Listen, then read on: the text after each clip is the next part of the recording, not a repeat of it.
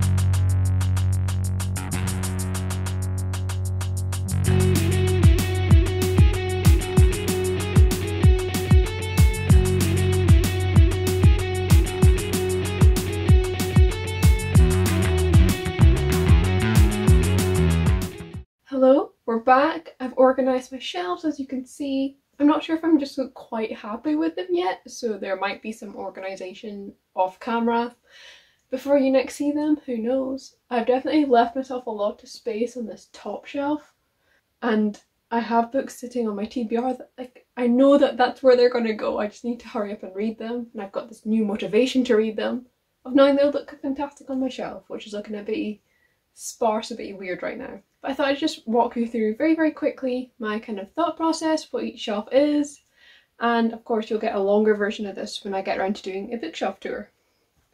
So first up, we've obviously got this rainbow shelf along the top. This is just some of my favourites. I think they're almost all queer, and yeah, it's just same as what it was last time, and I like having that. This is 2 shelves obviously that appear in my videos, so I like having them nice and having some of my favourites there. And again, we've just got some of my favourites in this shelf, also queer. Mostly on this one, we've got dark colours here and some lighter colours over here.